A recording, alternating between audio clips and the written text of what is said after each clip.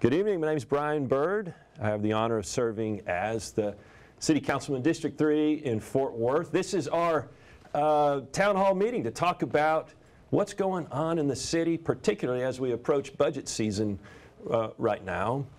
One of my great honors in life is to serve as your representative to this city on the City Council. This is the city that I grew up in. We've raised our kids in. We built our businesses here. And we just love Fort Worth, and I know that you do too. This is a chance for you to hear from the folks that run the city, to provide our police and fire, the streets and roads, libraries, parks, all the things that we rely on for our city government to provide. And one of the reasons that I tell people that I enjoy being on council so much is that I get to work with some really wonderful people who are highly skilled, and we work really hard, but we also enjoy what we're doing. So what we're going to do is we'll have a few guests on. I'm going to ask some questions. You're able, I think, in some way or another to call in and ask a question or send us an email, that sort of thing. We'll try to get to all the questions that we can, and hopefully you'll get yours answered if you ask it. So our first guest this evening is the city manager of Fort Worth, Mr. David Cook. And you know, maybe if you've never met David, it'd be good if he would just kind of tell us a little bit. You know, David, how long you been the city manager? Where are you from? That sort of thing. Very good. Hey, Brian, thanks for having me on. It's also a pleasure working with you. So a little background. So I've been with the city now 6 years. So I came in June of 2014. I'd spent a previous career in North Carolina working in city, county government in the private sector, and had the great fortune of being able to come to Fort Worth to be city manager back in 2014. I will say that it's been a challenging year in 2020, and you know, we may talk about some of that with COVID and the things going on around the country and here in Fort Worth as well. But to me, there's no greater privilege than to work with the public, to serve the people, and make sure we leave Fort Worth better than we found it. That's great. I love that. Thanks for that. Well, we're glad that you're here. All right. I've been knocking on doors the last month, and I can tell you the number one thing that people want to talk about is what's going to happen to my property tax rate. Now, we're about to set it, right? And closing in 2 weeks from now. 2 weeks from now, right. Council's going to vote on it. And correct me if I'm wrong, but I think about 25% of yours and mine, everybody's watching, property tax bill pays for a good portion of what the city does. Tell us about what the property tax rate for that portion of the bill is going to do. Okay, let's jump into that, because I think everybody wants to know about the property tax rate, but really what they want to know is, are they going to end up paying more in taxes or less in taxes or the same amount? Very good, very good. And there's two parts of that equation. One is the value of the property, and everybody has received by now something from the Tarrant Appraisal District or one of the other appraisal districts that Fort Worth. You know, we're now in, what, 5 counties, so we have citizens in a number of different counties that get these tax bills. But anyway, so you have a value of your home or whatever, and then you're going to multiply that times the tax rate. So if your values go up a little bit and the tax rate comes down, then you might pay the same amount or less. If the value goes up and the tax rate stays the same, even though the tax rate didn't increase, you might pay more in property taxes. Sure. Right? Yeah. And the converse could be true. If the value goes down, tax rate stays the same, then you'll pay less in property taxes. Yeah, yeah. The property tax rate, which the council is responsible to set, will remain the same in next year's recommended budget. So for fiscal year 21, we're currently in fiscal year 20, the tax rate is recommended to stay the same. And there's a few reasons for that. Well, first, let me go back. I hope the public recognizes that the council has reduced the property tax rate each of the last 4 years to almost 11 cents, or somewhere 11 or 12 cents. And so that's a tremendous benefit to the citizens over time. And I also think it was great because it makes us more competitive from a property tax rate.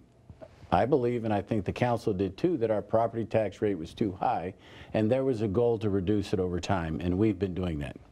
But the property tax rate for next year is recommended to stay the same. Part of that is we've seen the lowest increase in values. So of all the valued property in Fort Worth, taxable value, it grew by less than 0.5%. We haven't seen that in 6 to 8 years. And so when the values actually don't go up, right, we needed to generate the same amount of property tax revenue year over year and the new growth that goes with that.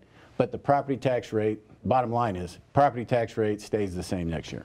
Okay, gotcha. So chances are then a homeowner like myself would see an increase, but a very small increase overall in the amount of taxes that I'm going to pay on the city portion of my property tax bill. Is that a fair statement? So I think it would, let me generalize it, because you can't, there's no such thing as an average, right? Nobody's an average. If your value went up about 3%, right? Your tax rate, your tax bill is going to go up about 3% because the rate's going to stay the same. Okay, gotcha. All right, thanks for that. Okay, so that's how at least some of our budget gets paid for. The rest of it, a good portion of it, is through sales tax and some other things. Give us a few highlights in this coming year's budget, if you don't mind. Sure. Let me start with the real big picture, because each year we spend about $1.8 billion. The city of Fort Worth is a huge enterprise. And a lot of that relates to what we call the enterprise funds. And these are really different business operations. We're responsible for 3 general aviation airports. We're responsible for a regional water and sewer system that serves more than the city of Fort Worth. We have a stormwater utility. We run and operate a landfill. So when you think about all the things that the city does, you know, people focus on, did you pick up my garbage, police, fire, and maintain the streets, which we do out of our general fund. And that's about $720 million, so it's still a substantial enterprise. But our total enterprise is much bigger, and it's $1.8 billion. People see those costs through water and sewer rates. Those aren't going up either. They see it through the stormwater bill, which is on, again, the water bill. But there's a stormwater fee, there's an environmental fee. The environmental fee is not going up, stormwater fee is not going up. So we've really tried to maintain the budget at really current levels. And there's, I can get into that in more detail. COVID hurt us this year a little bit, and when we had to cut back some operations, we've had to downsize the workforce. But I think next year will be more difficult. And so keeping the tax rate the same, keeping water and sewer rates the same, keeping the environmental fees the same is part of a longer, I think, budget issue that will carry over multiple fiscal years. So we need to be thinking about not just next year's recommended budget, but the year after that, and I think the year after that. So we're trying to hunker down might be the right phrase in some of this. Well, we are in Fort Worth, Texas. I think hunker down works great. So hunker down on this budget is really one of the things that we're currently doing. Yeah. But it's we're keeping the tax rate the same, and so what I think we're able to say is we're able to meet our commitments. So we're still implementing the 2018 bond program, the 2014 bond program. We're still growing at 15 to 20,000 people a year, so we're still a growing city. So we still have to be able to invest in infrastructure and maintain the infrastructure that we build. So we're keeping our level of effort at the same, when we say keeping the tax rate the same, our level of effort's keeping track too. And so we're trying to, again, hunker down, get through, I think, what'll be a couple difficult fiscal years, and still do what we need to do for a growing city. Yeah, thanks for that. Okay, I think we have a few questions that have come in through some of our viewers, and let's hear one or two of those. All right. Okay. How does the city determine where money is put for street repairs, sidewalks, and street lighting? Okay. You want to take that one? I'll take that one. So this is for sidewalks, street lighting, and street repair. Yeah, and just a little context on this. one of the more common questions that I receive when I'm knocking on doors is, hey man, when is my street going to get fixed? Great, right? Great question. Yeah. So how would you answer that one? So those programs are funded out of Transportation and Public Works. And a number of years ago, this is within the last 5 years, we created part of the tax rate, we call it pay-as-you-go. It's essentially our cash commitment to maintaining infrastructure. And so we set aside 6.5 cents of the property tax rate for a lot of these maintenance efforts. So sidewalks, street lights, and street repairs would partly come out of that dedication of the property tax. We have increased that over the last 4 to 5 years. We kept it at the same rate for next year's recommended budget, so that amount of money also grows each year. The Transportation Public Works Department has a list of priorities of all the road needs. In fact, they grade the streets. I think it's every 3 years all the streets get rated in Fort Worth. And they're graded, I think, A through F, right? And so as we work on the ones that are on the lower end, Ds and Fs, Cs, Ds, and Fs, we know which streets those are, and we know what cycle they are to be fixed. So if citizens have a question about where is my street, we can tell you what it was mostly recently rated as and when it might be on a list to get rehabbed one way or the other. Sidewalks, there'll be a list of priorities on sidewalks, and on street lights, the same thing. We've now inventoried all our street lights, we've inventoried all our sidewalks. We're trying to figure out all the conditions they're in, and again, so we will be addressing the needs of streetlights, sidewalks, roads based on the conditions that they're in. Well, and is it the case then that the streets, for example, that are the worst rated, let's call them the Fs, are the top of the list in terms of which street is getting They should be on a list right now, Yeah. on a contract, but getting rehabbed right now. Okay, so Yeah. that's what I tell. I say, hey, Yeah. they get graded, and the worst ones are on the top of the list. That's how we do it in Fort Worth. Yes. Right. I think that's a good way to do it. Thank you. All right, let's hear another question or two. Why does so much time and attention go to the Las Vegas Trails area?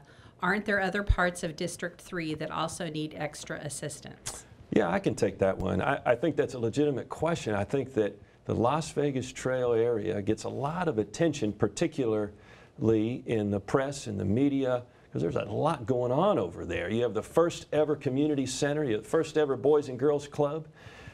You have crime that's dropped double digits, and yet it's still on the west side of Fort Worth, not just District 3, but on the west side of Fort Worth.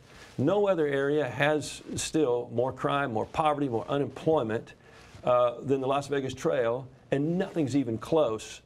And it's sort of like, you know, the sick patient gets the doctor, if you will. It requires our attention.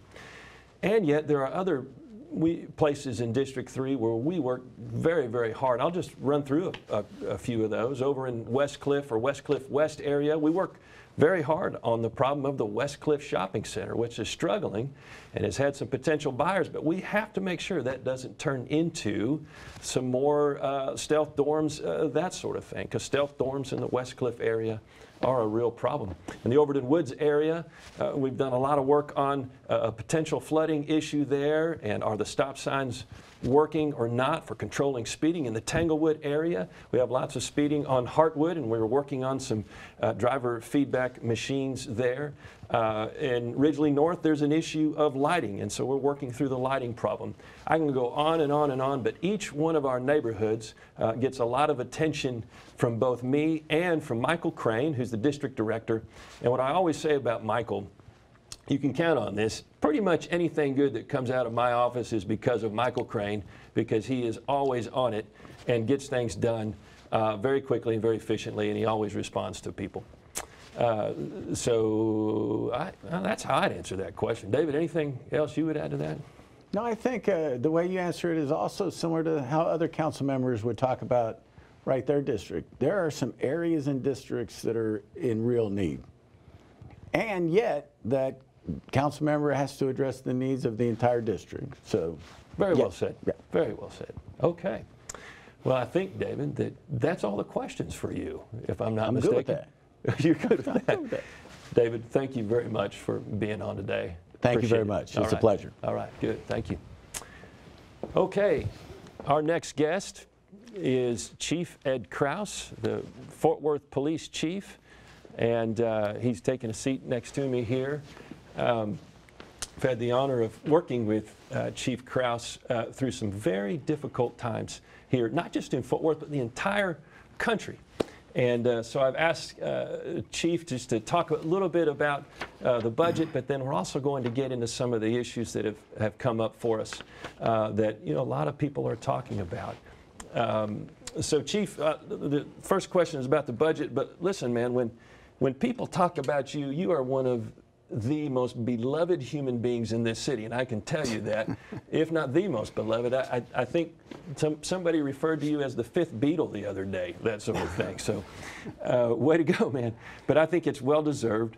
Before we get into a lot of things, can we talk a little bit about the police budget? And if you could just highlight what's coming up, what changes are you recommending that we do this year? Sure, Councilman Byrd. I appreciate that opportunity. I've been giving a presentation about the CCPD budget for several weeks now, and some of the changes that we've recommended to the city manager's office and the council to consider as they go through the budget process.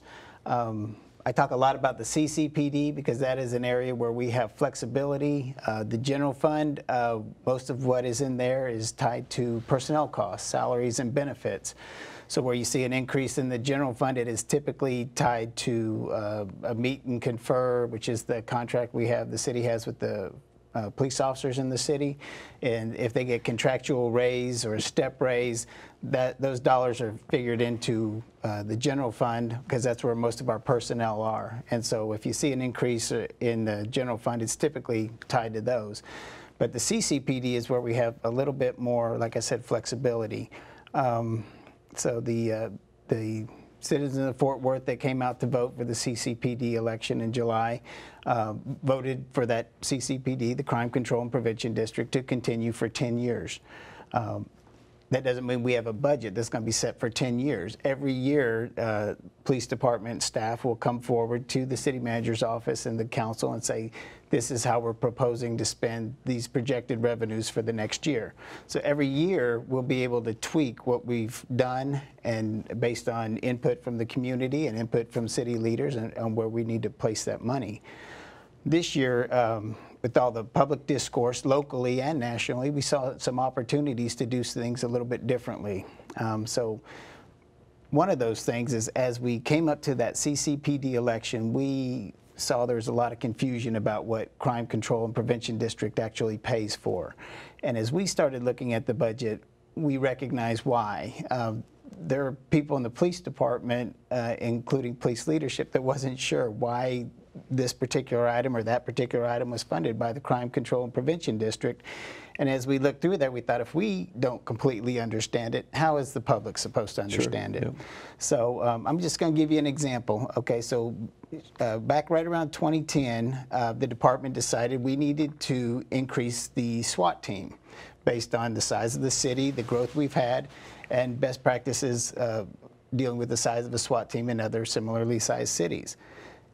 Well, in order to fund that at the time, the extra money was in the CCPD. So we created an expanded SWAT program and added 8 officers in CCPD. But the other 20 officers were housed in the general fund. That's where their funding came for. But instead of moving that over to the general fund at the next budget year, it just remained in CCPD. So now you have 2 different funding sources funding the same component of the police department. And that doesn't make any sense. So this year we said, let's clean up some of that stuff. Let's make it easier, more transparent, and easier to understand what's being funded by which account. So we took those 8 officers out of the CCPD, put them in the general fund. We didn't cut the SWAT team by 8 officers. We simply put them all in one general fund. So the SWAT team, same number of officers, just clearly defined in which fund is going to pay for them. And then we looked at the general fund should fund as many traditional services as we can put in there. So we took other units such as the SRT, Special Response Team, the Criminal Tracking Unit, we moved them into the general fund. Those are more traditional policing services. We took some of our other units, like our bike patrol from West 7th Street and downtown, and moved those into the general fund. So we swapped some units around to make it clear what fund funded which group of officers, and put them where we thought it made more sense. So that was one of the changes we made with CCPD. Another thing we did was increase funding for certain programs. We have a crisis intervention team, and it's based on a co-responder model where we place an officer with extra training, a mental health peace officer dealing with people in mental crisis, and we team that individual with a mental health crisis worker from MHMR of Tarrant County, and they respond to calls for service together. That way we have a mental health professional and a police officer on the call when they respond. And in addition to that, they do follow-up visits with people that we know have mental health issues, and to make sure that they don't devolve back into crisis.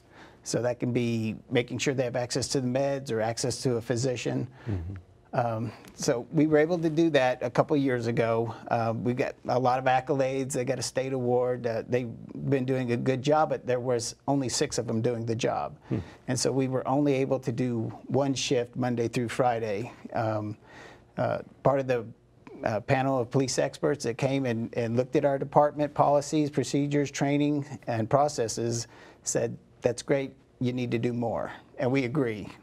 So we've decided to expand that team. We have 2 teams of 8 instead of 1 team of 6, and that's going to allow us to do have a crisis intervention response on 2 shifts 7 days a week instead of 1 shift 5 days a week.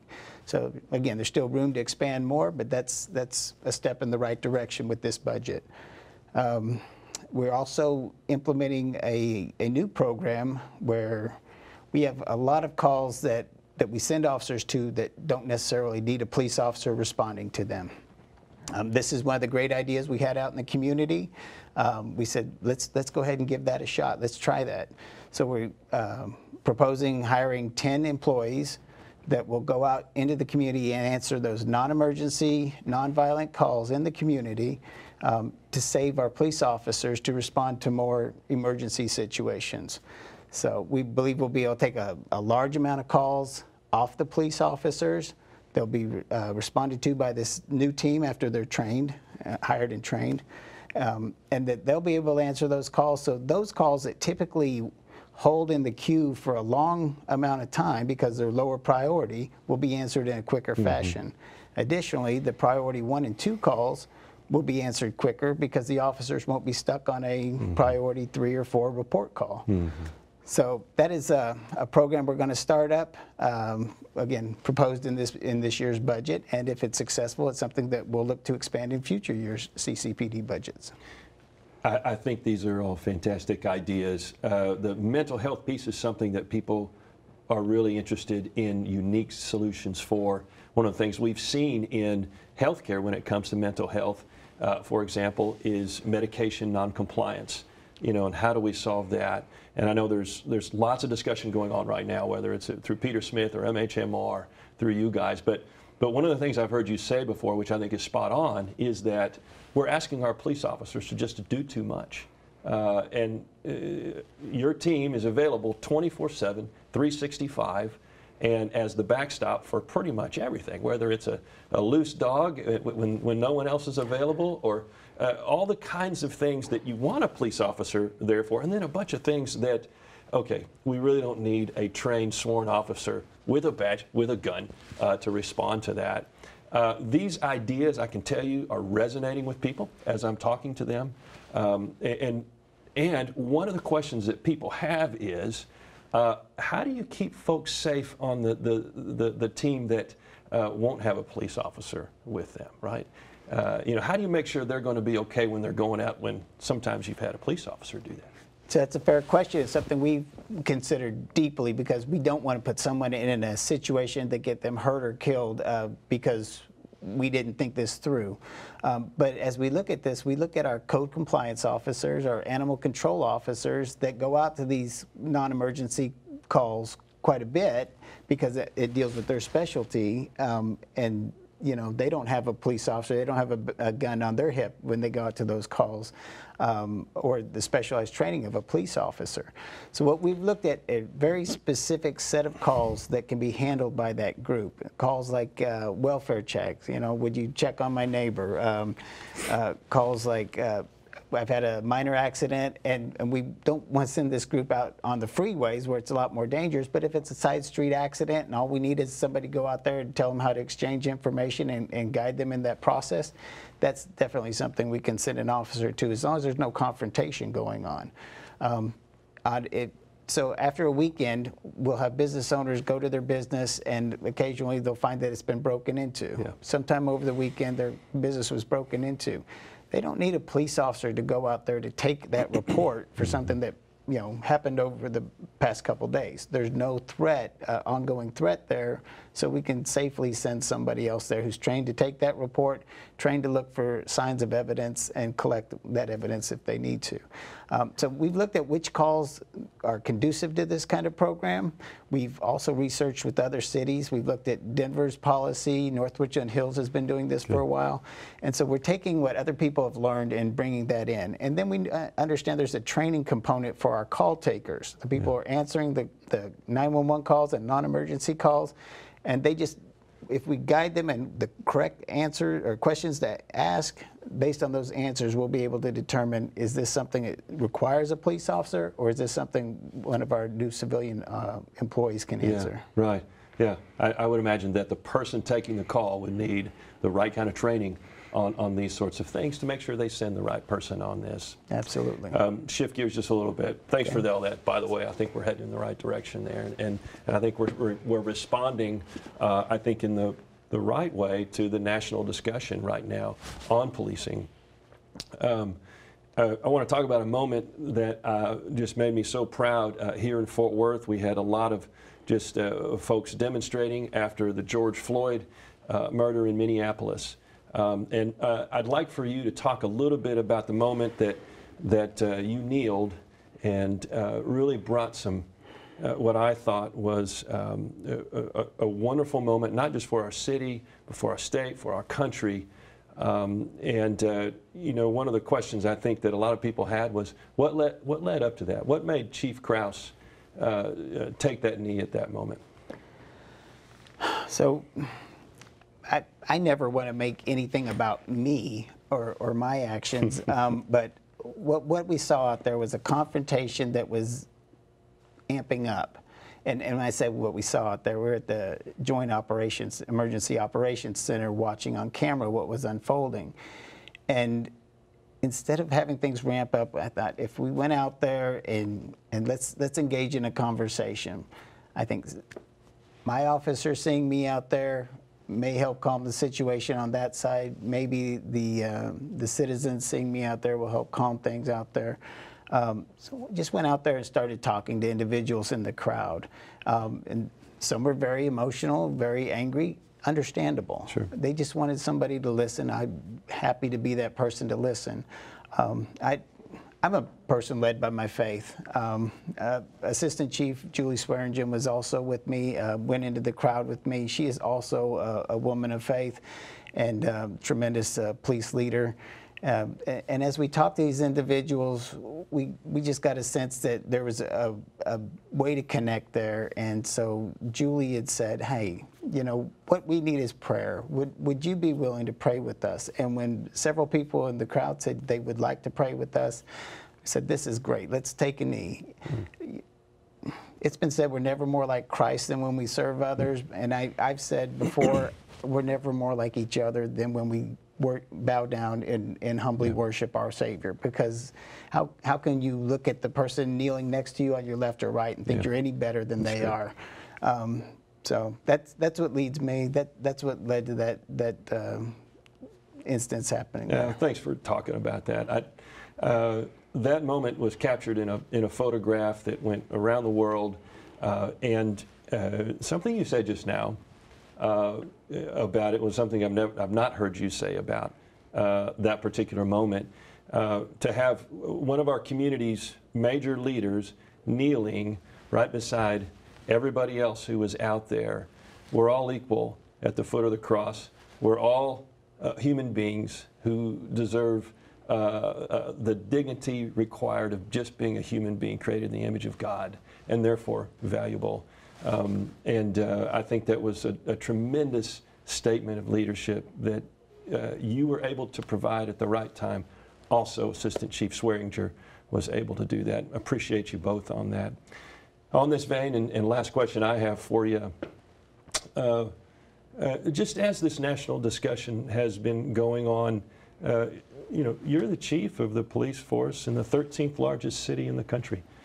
People look to you and they want to know, what are you thinking about this? Where's your heart on this? Where, you know, what has your thinking and reading and writing, your discussions with other police chiefs been and taken you to this moment right now? Well, and that's fair. And I will tell you this deal with George Floyd, his murder, it impacted the profession like I've never seen anything impact the profession before. What we saw was pretty quickly, even before a lot of the protests started, police officers or police chiefs nationally getting on their social media to condemn that act. And that is something you didn't see widespread prior to this. Police chiefs from one agency coming in and openly criticizing officers for their actions in another agency. Yeah. It may have been a one-off here and there, but as a profession, you didn't see that. And then you saw police chief after police chief getting on there saying, this is wrong, enough's enough, we got to step in and stop this. And then the Major City Chiefs Association held an emergency conference call, and they came out and said, we have to say something as an organization that this has got to stop. This is not right. We have got to be better. And so, to my knowledge, everyone in that organization agreed that, yes, this is something we want to put out and put signature to paper on condemning that act. And that just spiraled. I mean, the protests have continued in some cities, even up to today. But what you're seeing is a groundswell in policing for change that we have not encountered before. And if you can look at the changes happening across the country, and I'll be honest, some of it may be knee-jerk change and maybe not well thought out. But people recognize there's a need to change, and they're acting on that. I would hope that time and care is used in making sure we're getting the right change, change that we can sustain and change that can last, and actually change the profession for the better. Yeah, I think so too, and we want to make sure it's well thought out. We want to make sure we're listening to the people that are demonstrating. We want to make sure we're protecting their right to demonstrate peaceably, which I think our city has done a great job in doing that. Particularly the group led by Donnell Ballard, I think, has done a fantastic job demonstrating here. One of our most important freedoms is the right to gather. Absolutely. And I know that you will, I know that I will always protect a person's right to do that here in the city of Fort Worth if they're doing it in a peaceable manner. Chief, thank you for that. And we might have a question or two for you from the audience. We do. Chief, you did touch on this partly, but I thought you might want to expand on it. We've heard quite a bit about the changes to the CCPD budget, but we haven't heard much about the police budget in the general fund. That police budget is increasing by about $5 million. Can you please tell us where the budget increase is coming from and where we can find those line items? Yeah, so again, as I said earlier, the general fund is pretty well set with personnel costs, and that's where most of that is, salaries and benefits for the officers that are housed in the general fund. We did not see any increases to the training budgets or operating expenses for the different units. Most of that is tied into personnel cost. Has there been any pressure in Fort Worth to reduce police funding? No. The issue in Fort Worth was whether or not to renew the Crime Control and Prevention District. There was several groups calling for people to go out and vote against that. You know, we had a very low voter turnout, as we do with those elections. Of the people that voted, 65% voted to continue that election. What is to note is we had more people come out to vote against that than we ever have in any other election.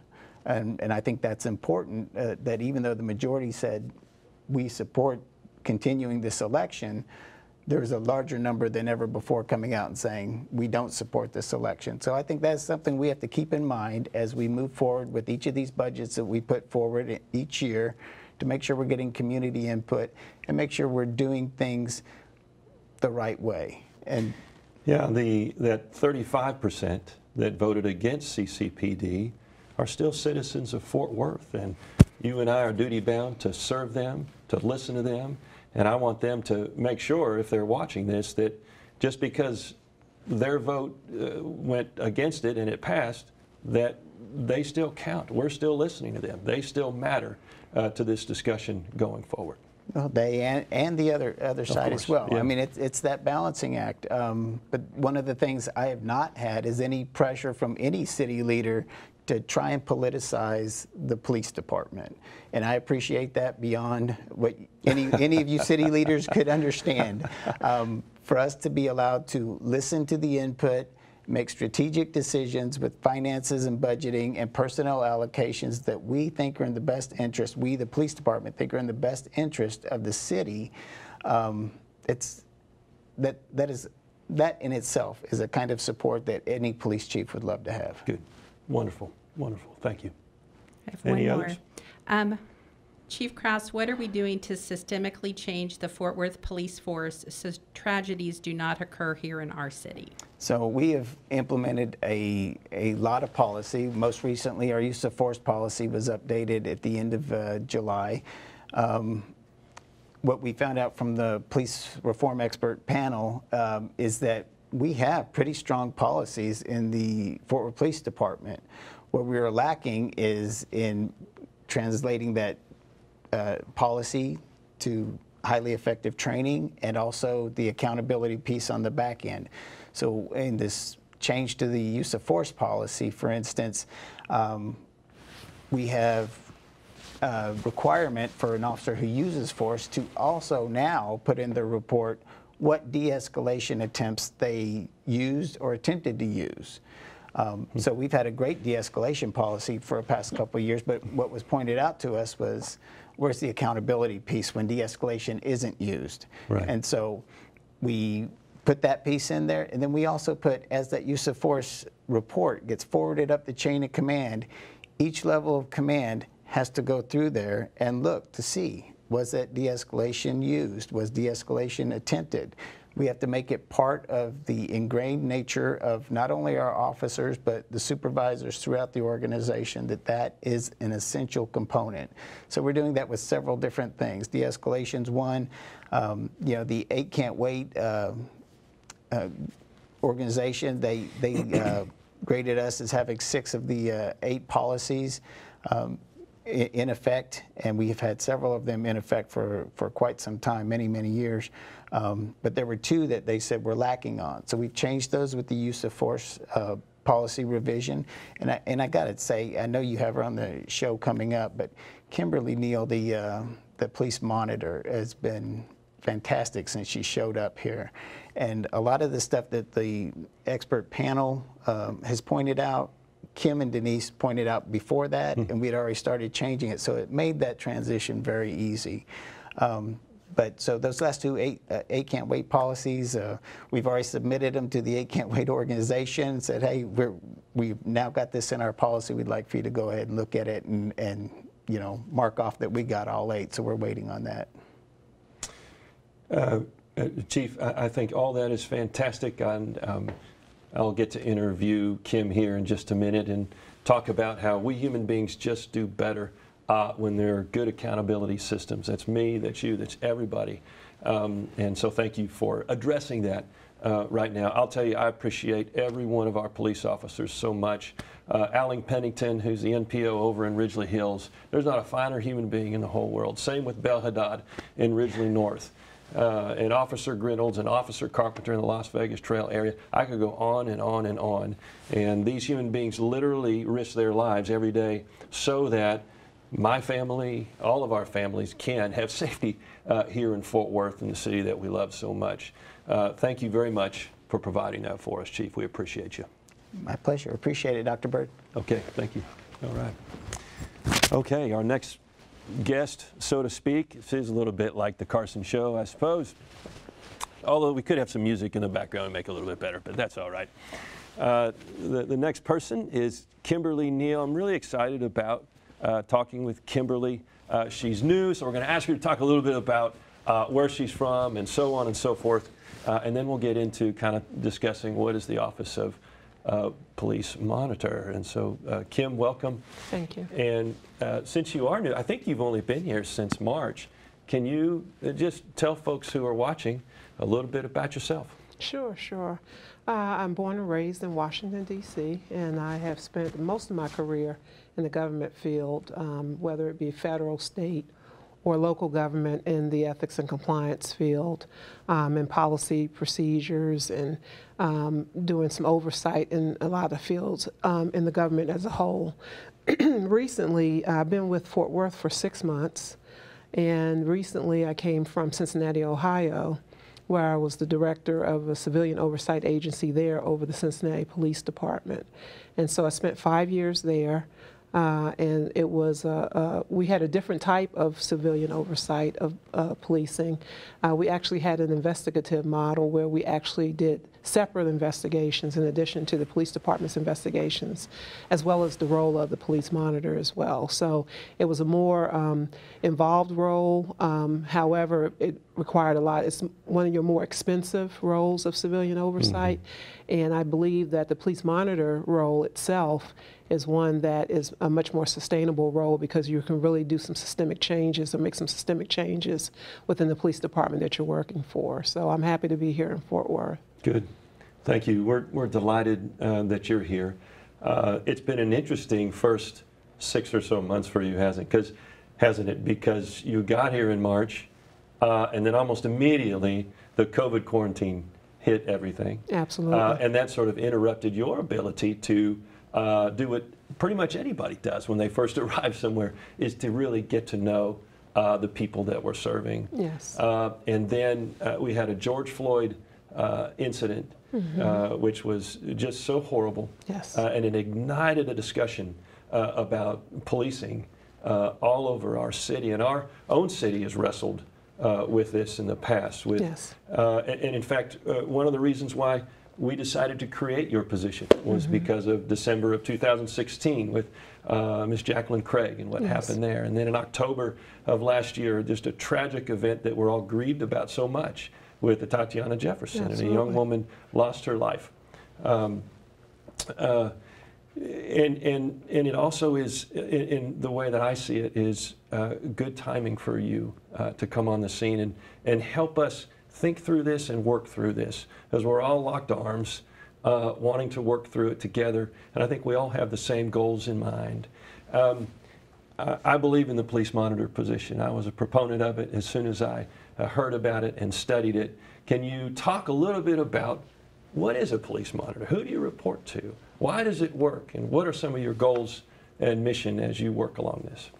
So the police monitor role is one in which we monitor the police department, monitor the investigations, monitor policies and procedures and the changes to those policies and procedures, make recommendations to the police department as it relates to its investigations of police officers as well as its policies and procedures, and then also look at training, look at recruitment, and all aspects of the policing that we can help make our police department the most effective, accountable police department to the citizens. And so the monitor's role is important, and the Office of the Police Oversight Monitor's role is important because we're working hand in hand with the community and with the police to ensure that all voices are heard, to ensure that policing is in fact impartial and unbiased, and to ensure that policing overall in the city of Fort Worth is transparent.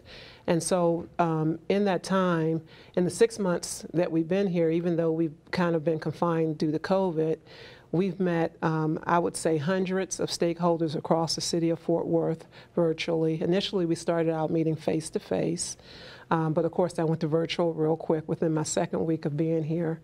And that has been an enlightening experience because we've learned so much from the city leaders. We've learned so much from the community across the city of Fort Worth. The diversity in the responses and the input that we get from the communities is just so great. And to hear all the great things that are being done in the communities, as well as when there are certain stakeholders that are working directly hand in hand with police and are really moving forward in improving on police and community relations, has been really a learnable experience for our office. I report directly to David, our city manager, and our office is actually within the city manager's office. We have a little corner in the city manager's office, and we have really, in a short time, we have, of course, our deputy monitor, Denise Rodriguez. We have an office manager, Vanessa Campos, and we hope to be hiring a couple of other individuals pretty soon, as well as bringing in some interns from the local law school here downtown pretty soon as well. So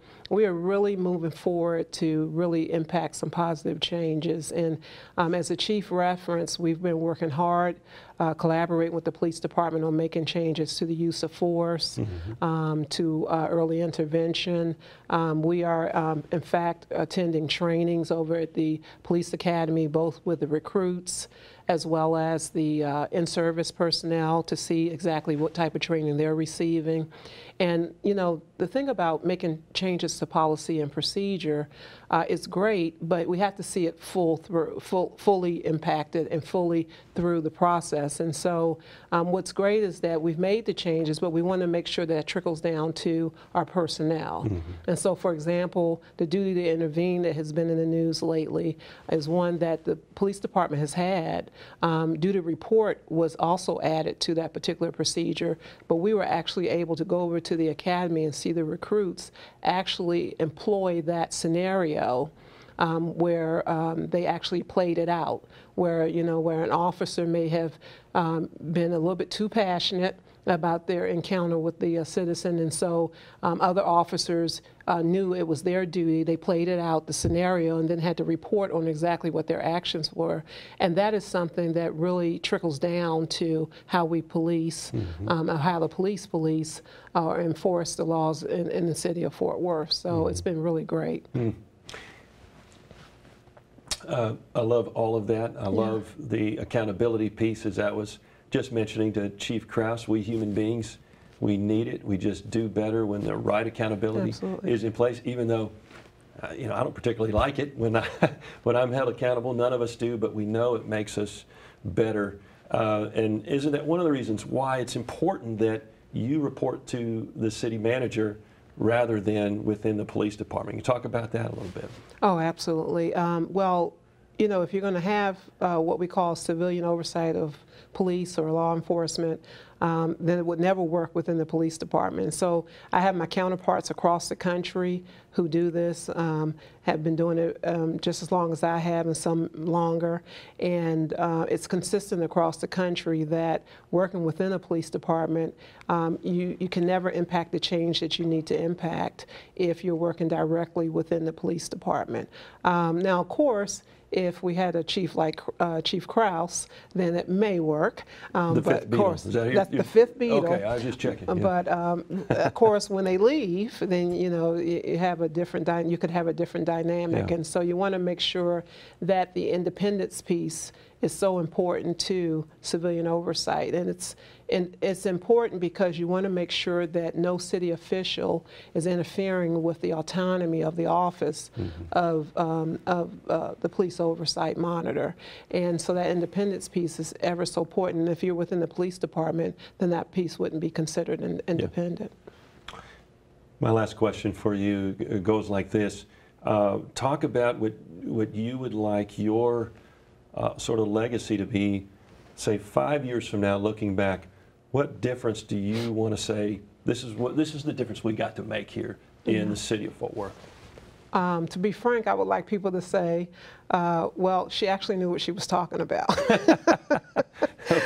So, you know, because we're doing a lot of engagements, and I know that some members of the community are concerned that the engagements are kind of a feel-good, kind of a you know, a placeholder, kind of just allowing us to drag things out, and it's really not the purpose of the community engagements. The community engagements are to, number one, collect information, but most importantly, it's to engage the community to make sure that the community knows that their voices are heard, and that we are, all of us, not just the police department, but my office and everyone else is accountable to, we are accountable to the citizens of Fort Worth. And so, you know, every time, you know, a group says to me, well, we represent a certain set of folks in the city of Fort Worth, then I'll have another meeting with someone that says that they don't represent me because I have a whole different set of issues. And so the community engagements are important for that reason alone. And then in addition to that, what we're doing in these upcoming community engagements that we're having starting next week is we're going to have both police and community members there. So we want to, you know, we want to kind of redevelop the dialogue, if you will, between police and community to discuss some of the concerns that both citizens and, frankly, police officers have been forthcoming with in the surveys that we completed in August. That piece has been very enlightening for my office. The comments that were given, and what's so intriguing about those surveys is that many of the issues that came out of those surveys were ones that the community had, but also police officers had it. They just worded it a different way. But at the end of the day, what's an example of that? Well, an example is that both police and community members want more engagement. They want to be able, they want to be a part of the problem-solving team. So if they have concerns in their neighborhood, it's great that the police department is doing problem solving, but some community members feel like that they're not being engaged, that they feel like they live in the neighborhood every day and they want to be a part of that conversation. And so why not have a community engagement where you can bring people to the table in all of our 6 police divisions and talk about some of those issues. And so, so we hope to kind of just restart that dialogue. We know it's happening in some communities, but some communities feel like it's not happening in theirs. And so we want to give that opportunity to community members and police. And the police are saying the same thing. They want to be able to reach out to the citizens more and do more community policing. And so the example that the chief gave as far as repurposing some of the money to create these civilian positions, that is absolutely wonderful because it allows police officers to not only pay attention to the more priority calls, but it also gives them, I think, the ability to do more community policing, because that was heard very severely or seriously in those surveys, that many police officers, our patrol officers, want to do community policing. They want to be able to learn their communities and talk to their communities and talk to their community members and know who they are. And so I think doing those civilian positions will give them that opportunity. So I think that's a great idea. That's certainly one of the principles that we've heard you talk about and that we've heard Chief Krause talk about, that the community policing, which includes preventative policing and getting to know an area, isn't just within the domain of the neighborhood police patrol officer. It's for all of the patrol officers whenever they're on duty to be engaged in that manner. Absolutely, and that's exactly what the police officers were saying on the survey. They love their NPOs, but they want to also do the same thing that the NPOs are doing. That's good. So hopefully we can afford them that opportunity, at least some of them that opportunity to do that. Well, I love how you're using the general principle. If we want the right kind of change in an organization, then go ask the people who are closest to where things are taking place, because they'll probably know what the right answers are and the right change that needs to take place. That's very good. Okay, I think we have a couple of questions for you.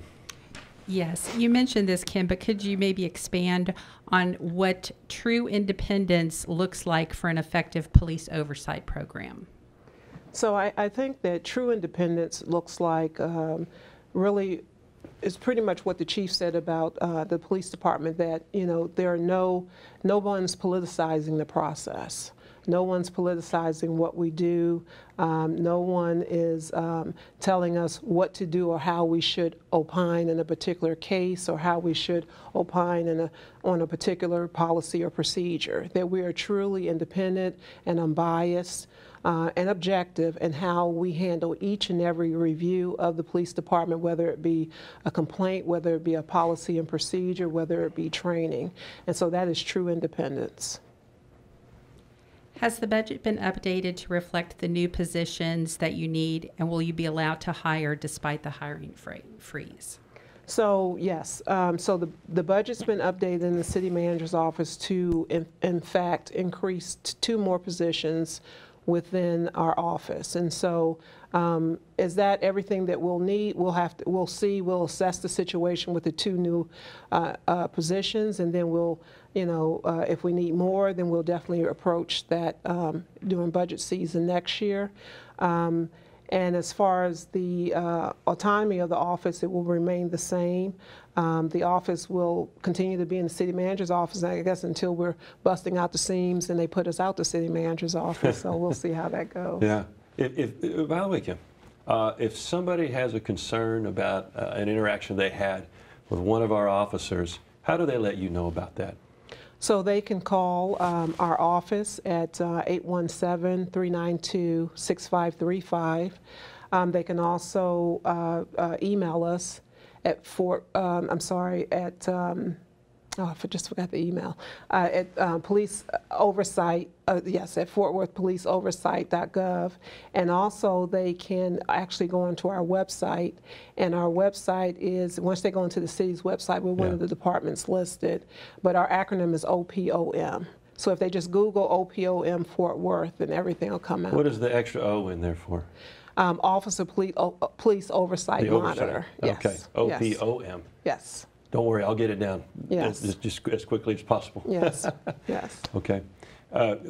Kim, certainly it's my opinion, I think most people's opinion, that the most important thing that we do as a municipal government is provide for the safety of the citizenry, the people that pay our bills. And you're a big part of that now, and thank you for that, and thank you for what you're doing to make us better. Thank you, thank you. Okay.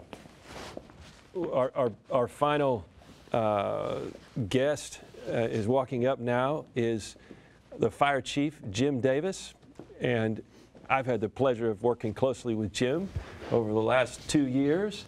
And I think he just flew in from Iceland or something like that. And maybe it's not Iceland, I don't know. And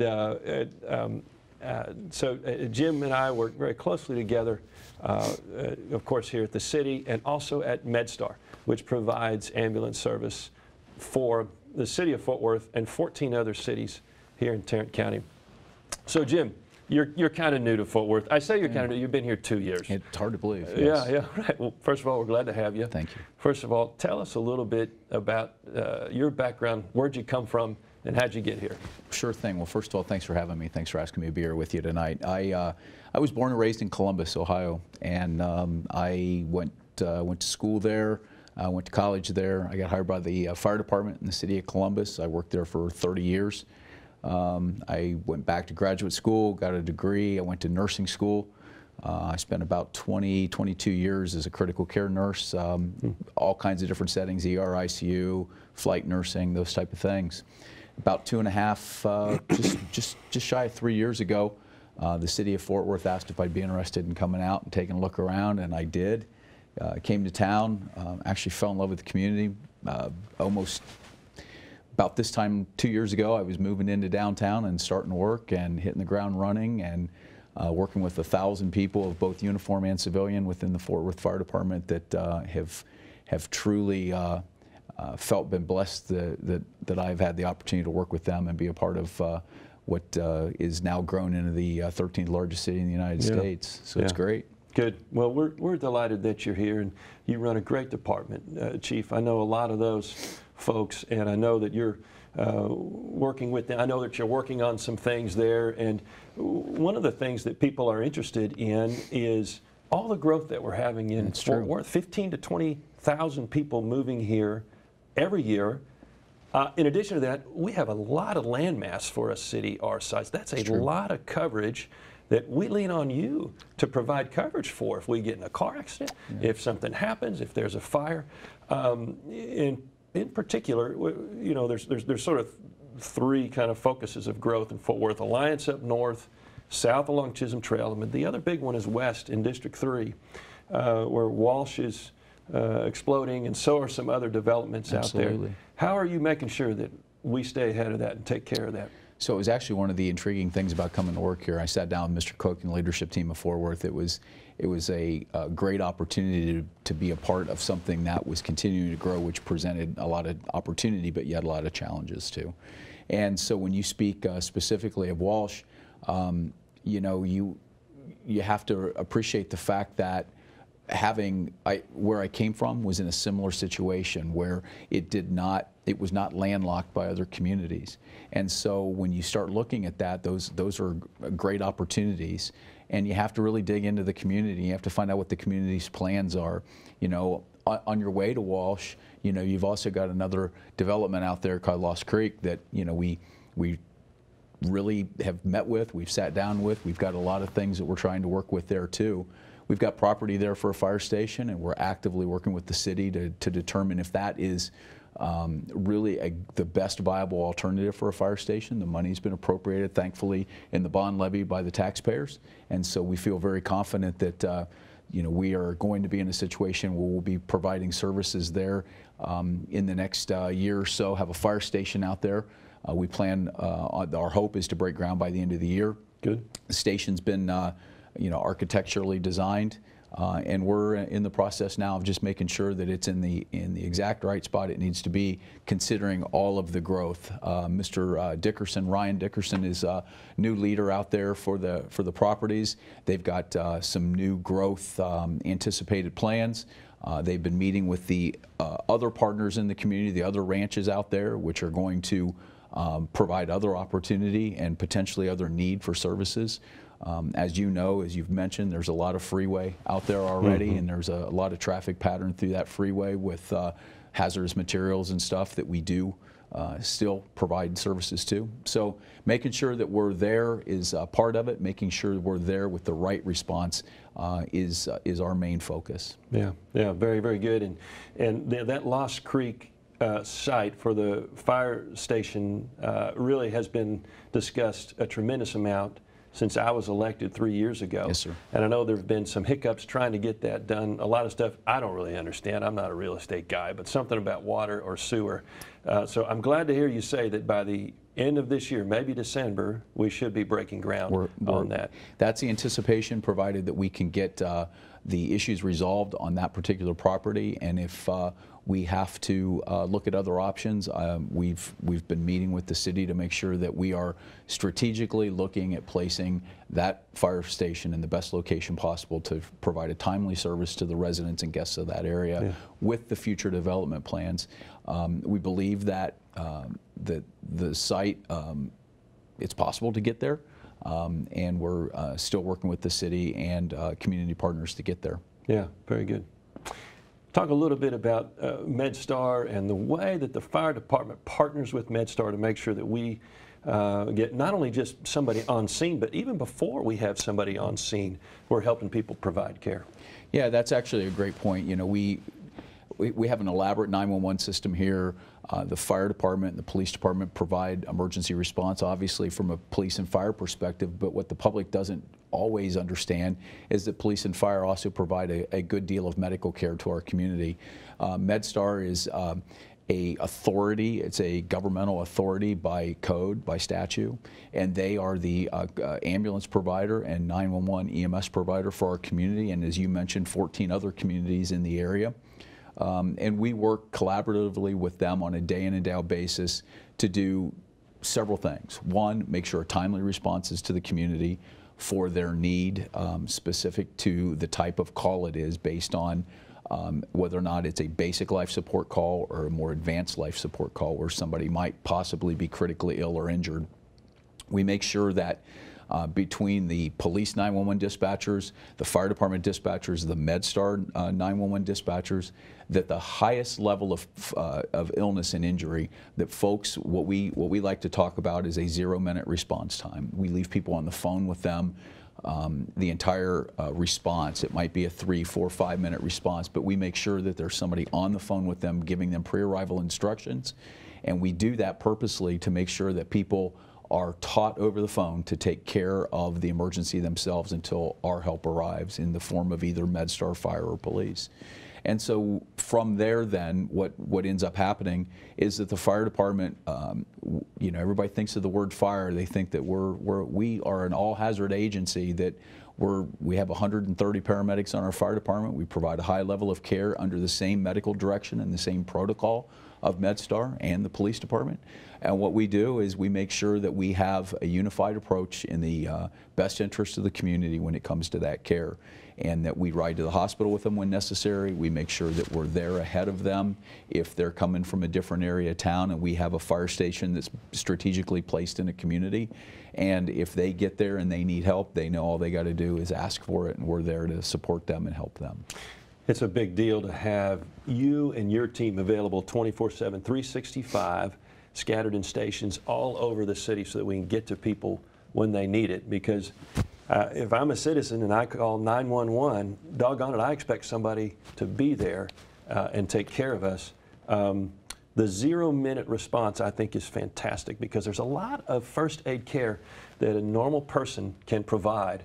And so is it the case then that the dispatcher or whoever that person calls and gets a hold of is kind of walking them through how to stop bleeding, how to do CPR, these sorts of things? Exactly. That's exactly it. You know, these protocols are developed through a lot of medical direction, a lot of research-based science that talks about what and how you interact and talk to people when they are stressed. The things to say, the manner to say it, to get their attention in order for them to concentrate to do what you're asking them to do at the same time that we're trying to get them help by finding out where they're at and a phone number to call them back if we get disconnected. You know, the biggest thing that a 911 dispatcher needs to know is, where are you at? Where is help needed, right? Yeah. Everything else is secondary to where are you.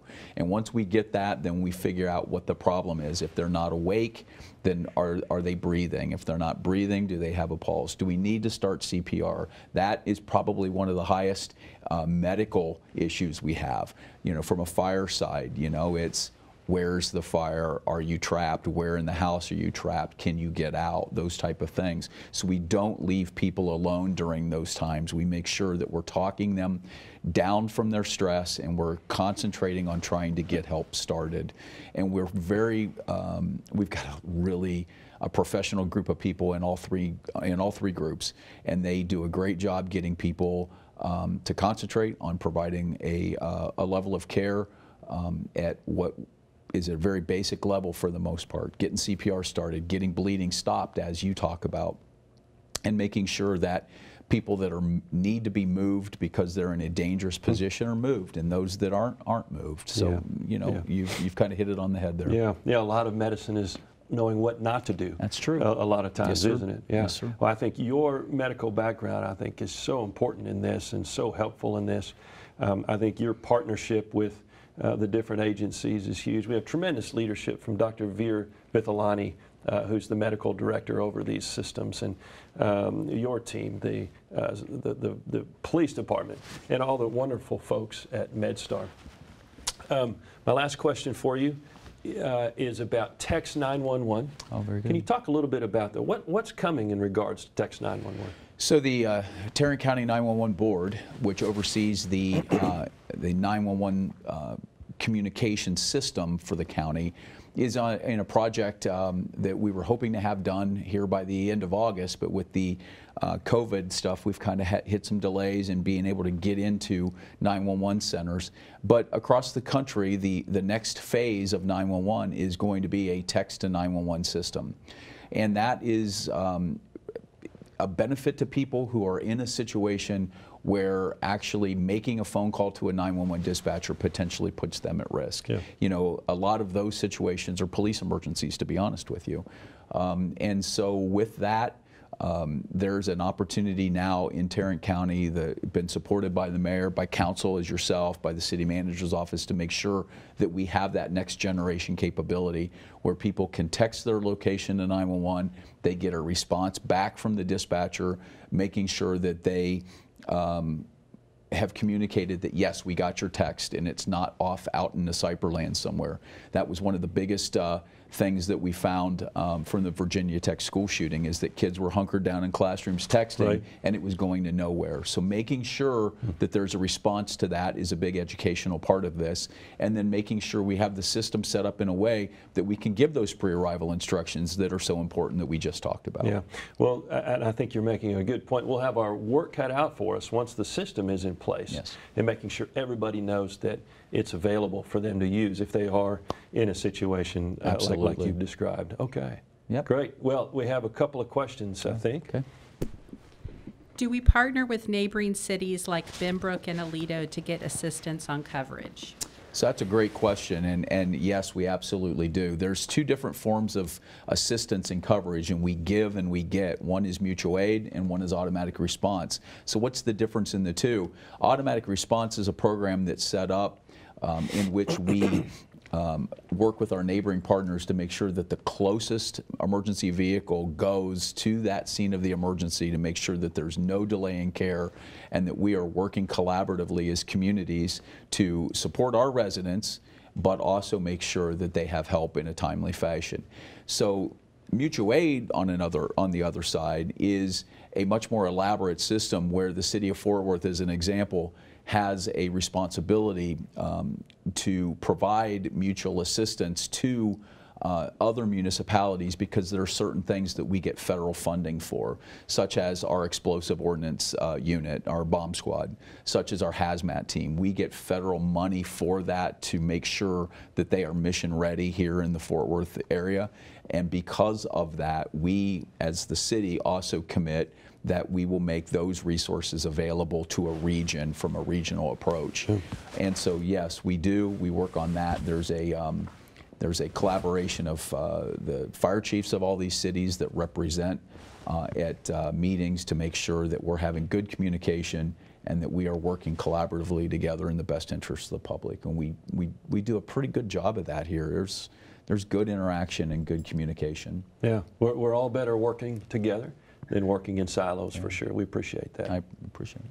How has the fire department been involved in the COVID-19 response, in particular testing? Wow, so that's a big question. I appreciate you asking that question. One of the goals I've had since I've been here, I believe that there's a good opportunity in major cities across the United States to tie public safety and public health more collaboratively together. There's a lot of overlap that if we work together and we just have good communication, we can figure out ways to help. And as an example, one of them is through testing.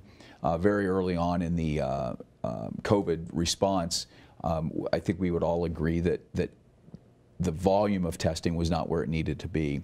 And so we made sure that we had the support from the city leadership, and what we did is we turned around and the Fort Worth Fire Department's in a unique position because we have the skills with our healthcare experience and our hazardous material experience, our ability to go to significantly challenging runs where there's the potential for illness and protect ourselves. We use that same mindset in hazardous material response.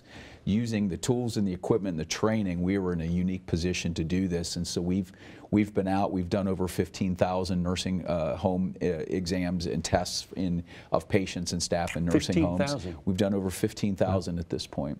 We're working in conjunction with the Tarrant County Public Health Department on that. They assign a nursing home that has got cases that they're concerned about, and we go out and we do the testing there. We've been working with Sergeant Ed Bach and the Fort Worth Police Department, who have been absolutely knocking it out of the park in the community testing, along with the folks from Tarrant County Public Health and Brandon Bennett and Cody Montana Whittingham from here in the city of Fort Worth to do community testing and get it out into each council member's district. We have testing available now. We've got good teams that are out there that are highly trained to do it, and we can get it turned around in anywhere between a 12 and a 36-hour window, depending on what tests we do. And so if people feel they need tested, we need to make sure that people know that the testing's available, it's accurate at this point, and we need them to get tested. 98% accurate, It I is. think. Is that right? It is. Yeah.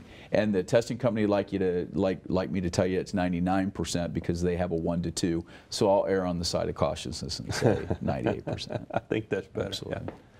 Yeah. And our last question, it's not about the fire specifically, but more about the district in general. You've talked about Las Vegas Trail. Can you tell us what you've done to help another economically depressed area in your district, Lake Como? Sure. We spent a lot of time working with the Como leadership. We, working with our planning department, put a plan together to take it to the regional transportation COG and apply for a grant so that we can streetscape Horn Street. Horn Street is the arterial that runs north and south right down the middle of Como, almost down the middle. It's a little bit on the west side. We were successful in obtaining that grant. I think it's in the $7 million range. The city's going to add another $1 million to that. I think that project is going to roll out in 2023 range. And the other big thing, of course, that's happened in Como is we were able to break down and complete the Como Community Center, which is right there on Horn. It looks fantastic, and we just need to be able to use it more, right? But we've been inhibited in doing that because of the COVID situation. But we've been able to use it for testing for COVID, so we're putting it to use the best that we can. I'm in close contact with Ella Burton, with Dorsey DeBose and all kinds of folks in the Lake Como area as things come up. I also appreciate very much Commander Cynthia O'Neill, who's the commander of the West Division of the City of Fort Worth Police Department. And she and I work very closely in taking questions or concerns or reports, things like this. Thank you very much for the question. Well, Chief, before you go, I'll tell you that first of all, we appreciate you, and we appreciate all the folks that serve as firefighters in the city of Fort Worth. About 2 years ago, they invited me out to the Firefighter 101, where they take knuckleheads like me and put us through the paces. And they taught us how to put on all the gear, and they taught us that somewhere in that process, firefighters face a significant increase in cancer. And we're seeing that, and we're trying to get that figured out. But our folks who are firefighters, they know that they're putting themselves at increased risk of cancer and a shortened life. We appreciate them risking their lives for us. I also got just a little taste of how physically challenging that job is.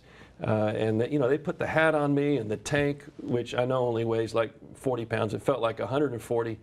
They made a fake fire, and I grabbed the hose, and fortunately there was a real firefighter behind me. You. Yeah. And we went in, and I tell you, within 10 seconds, my heart was beating out of my chest. My legs felt like jelly. And that was only just literally a minute and a half into the process. And we appreciate these guys taking good care of themselves so that they can take care of us. My parents live down the street. They live in Ridge Country Club Estates, and they live down the street from one of our firehouses right there on 183.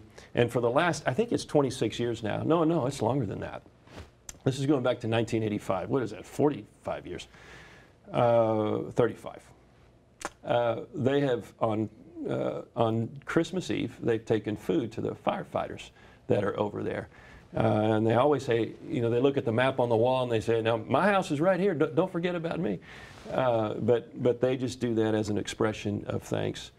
My cousin lives in California as a firefighter, nearing the end of his career, and battling. We've all heard about the terrible forest fires over there. And last year, he lost a dear friend who'd been on the force with him for 20 plus years. It's a dangerous job, whether you guys are fighting fires or you're out on a freeway taking care of an accident. And I just want you to know how much we appreciate you. Well, I appreciate it, and I would like to just, real quick, I'd like to point out that, you know, I appreciate you mentioning the cancer. You know, heart disease, cancer, behavioral health as far as post-traumatic stress are big issues. The suicide rate in the fire service nationally is a problem that concerns me. I've been here 2 years, and I have to make sure that I thank you, and I thank the members of council, the members of the city manager's office, because I really can look at the members of the Fort Worth Fire Department and the public and say that there has been effort put forward and support behind, and financial support behind the health and the wellness of the Fort Worth firefighters. And we are making strides in that regard. And if I have one goal here as the fire chief in this city, it's to make sure that I give every one of them the opportunity to go home safe at the end of their shift. But I can't do it without your support, your members of council support, city manager's support. So personally, I want to say thank you. Thanks for that, Chief. Appreciate you being here tonight, really do. Thank you. Well, that's all of our guests, and that's, I think, all the questions that have come in. Thank you for tuning in for the District 3 City Hall, and feel free to reach out to us, District 3, the number 3, at fortworthtexas.gov. Please make sure you wear your mask when you're out in public so we can keep this COVID thing suppressed, so that we can make sure our economy keeps coming back. And folks, it is coming back. Let me say how much we appreciate everybody that was here tonight, and also appreciate our wonderful mayor who has been leading all of us through this. And a couple of folks have commented on the support that they receive from City Council, and that we don't politicize things. Listen, a lot of that is because of the leadership that Mayor Betsy Price has brought to this organization in this city, and we appreciate her very much. Thank you very much for tuning in.